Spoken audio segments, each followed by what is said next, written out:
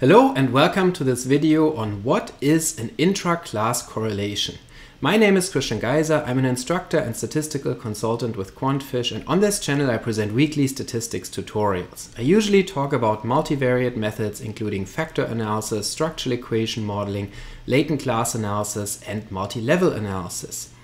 If this is something that interests you, please subscribe to this channel. Also check out the description for additional resources, including workshops that I offer through QuantFish.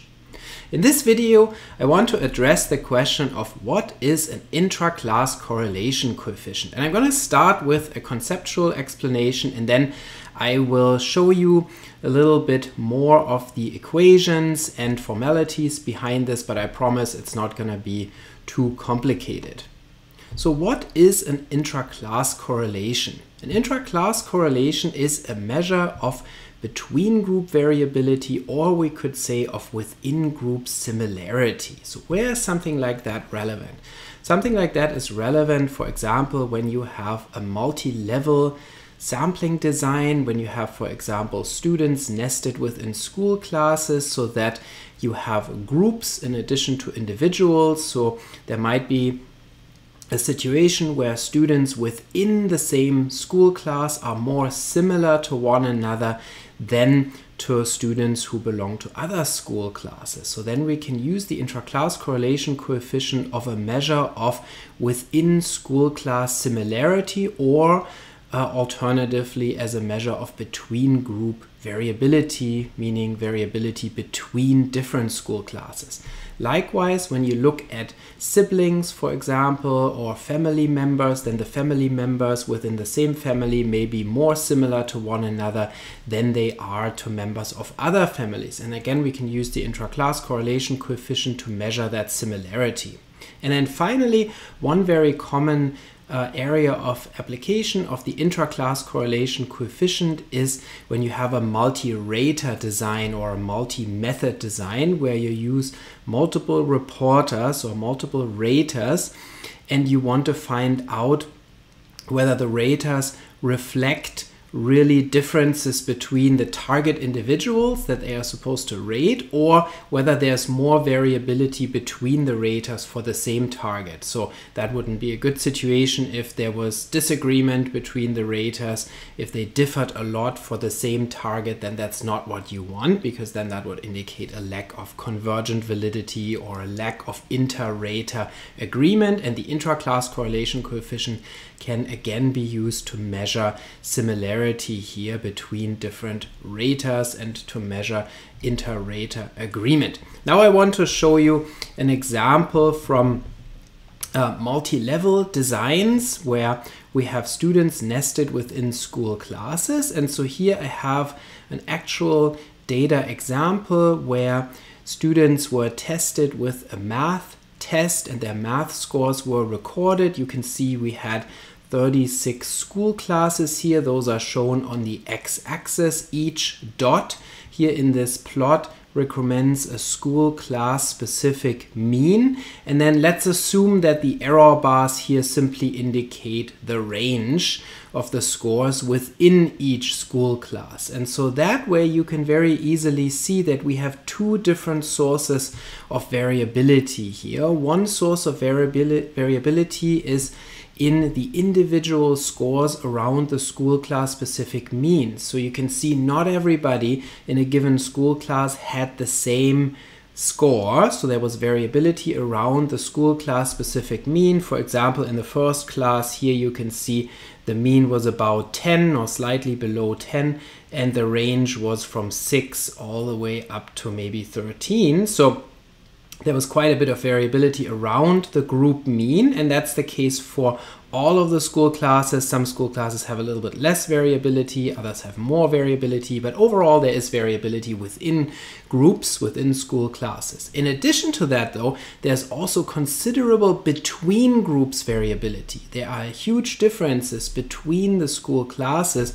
As you can see, there are some school classes that scored with an average near 25, where others scored with an average that was near 7. So that's a huge difference in the average math score between school classes. And so now we can use the intra-class correlation coefficient to measure in a single number how much of the variance, or what proportion of the variance in math score ability was between school classes versus within school classes. In this example here, the intra-class correlation coefficient is 0.44. So what does this mean? This means that 44% of the variance in math performance here is due to differences between the school classes, and that's a huge amount. So this has to do with the fact that there's such a big scatter of the dots here across the plot. So you can see these dots vary greatly between school classes, meaning the school class specific means show a lot of variability, and that's reflected in this intra-class correlation of 0.44. Now, how does this, again, how is this interpreted? The intra-class correlation is like a coefficient of determination, or R² type coefficient, in that it varies between 0 and 1. 0 means that there is no variability between school classes. So if all school classes had the same mean, if there was no difference in math achievement across school classes, all the dots would be parallel to the x-axis. They would be on a horizontal line, and then in that situation the intra-class correlation would be 0. The more the variability is due to between groups differences, the greater the intra-class correlation will be towards 1.0. And so here a value of 0.44 is already a very strong value for an intra-class correlation coefficient. Now notice that even though it's called an intra-class correlation, it's actually more similar to an R² type measure, or coefficient of determination, in that it gives us the variance that is accounted for, or that is due to between groups differences, in the same way as an R² type coefficient in regression analysis would also give us the proportion of explained variance. Now let's go a little bit more into the details. Let's figure out, how do we get this value of 0.44? Where does the information come from? How can you see that it's 0.44 and not something else?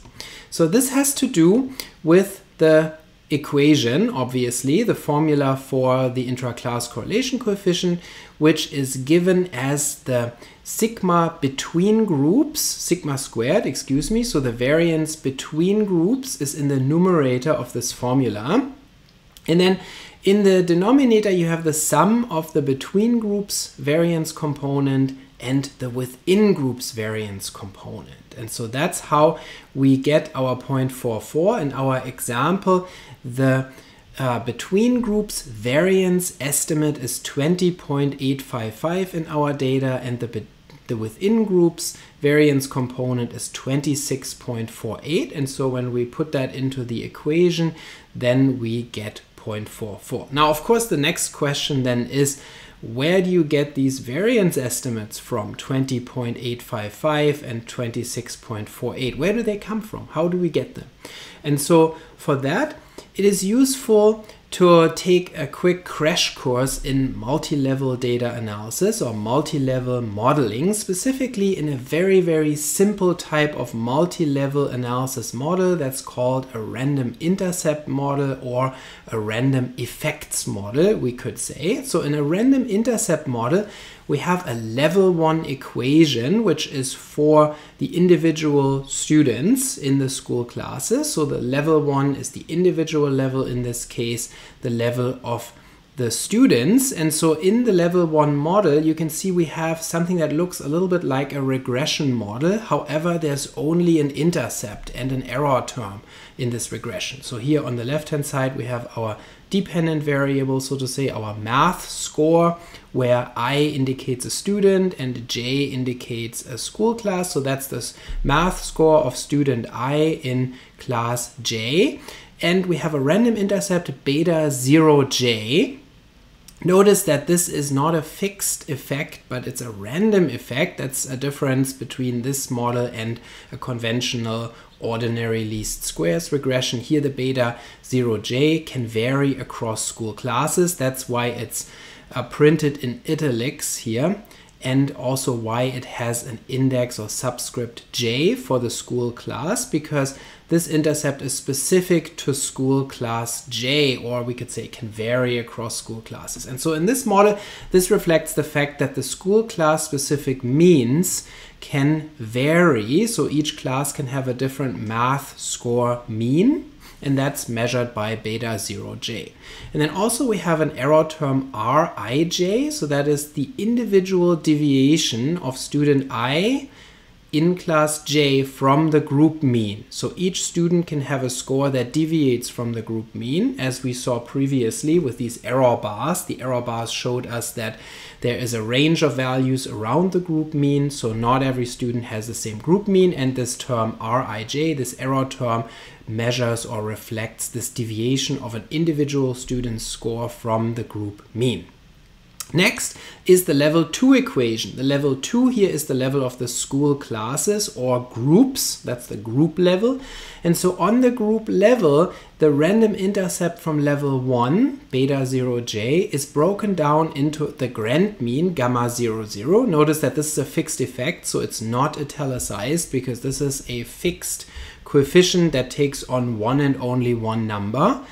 And that's the grand mean, the overall mean across all school classes. And then we have U0j as well, which is an error term that characterizes the deviation of a school class specific mean from the grand mean, because each school class can have a different group mean, and that group mean can then obviously differ from the grand mean. So U0j characterizes that deviation of a specific class-specific mean from the grand mean or overall mean. And so this model we can put together. Then we have a combined or mixed effects model with both random effects and fixed effects. And you can see then we have that an individual score of student I in class J is broken down into the grand mean plus the deviation of the group mean from the grand mean plus the deviation of the individual score from the group mean. And that resembles what you might have seen in terms of an analysis of variance, specifically a random effects analysis of variance. It's a random effects ANOVA model here because the groups are not specific. So those school classes are randomly selected from a whole universe of school classes. They don't reflect specific treatment groups or specific schools or specific school classes. They were simply randomly selected from the universe of school classes in this example, and therefore it's a random effects analysis of variance in contrast to a fixed effects ANOVA where you have specific groups like males and females or therapy versus no therapy that you would compare. So this random effects ANOVA model or random intercept model allows us to determine those variance components that go into the intra-class correlation coefficient.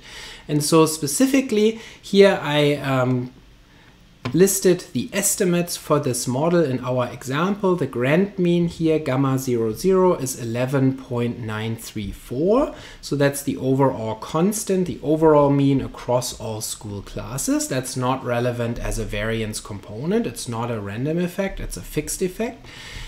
But we also get the variance of U0j as a parameter estimate. That's equal to our sigma squared between groups. So that is what goes into the numerator of our intra-class correlation coefficient, 20.855. That variance component characterizes the variance in the group means around the grand mean, or between groups variability. Also, we get an estimate for the variance of Rij, and that's equal to our sigma squared within groups.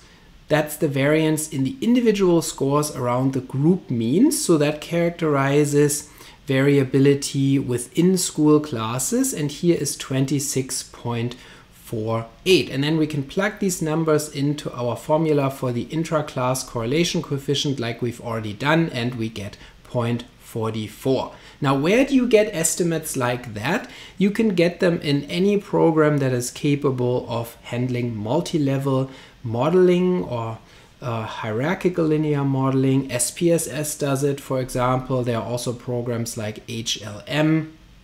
And there is also Mplus that does it. And so here I used Mplus to estimate those random and fixed effects. You see the output here with the parameter estimates from Mplus. In the first column you have the estimate. At the within level you get the variance of Rij. So that's the within level or within groups variance component 26.48. At the between level you get the variance of U0j, so that's the variance of the group means around the grand mean 20.855, and you get the grand mean gamma 00, which here is 11.934. Also, I asked for the intraclass correlation coefficient as a separate parameter. In Mplus, you don't have to do that. Mplus will automatically give you the intraclass correlation coefficient when you run a multi-level model. However, you don't get a standard error and a p-value normally when you just go with the Mplus default option. And so here I defined the ICC as a new or additional parameter in Mplus with a standard error, a test statistic, and then also a p-value, so I can test whether the intraclass correlation coefficient is significantly different from 0. In addition, I can then also ask for a confidence interval in Mplus, and so you can see it down below. There are different confidence intervals for the intraclass correlation coefficient. In the middle, we again have our point estimate, 0.441. And you can see that to the left and to the right of the point estimate, we have the boundaries of a 90% confidence interval.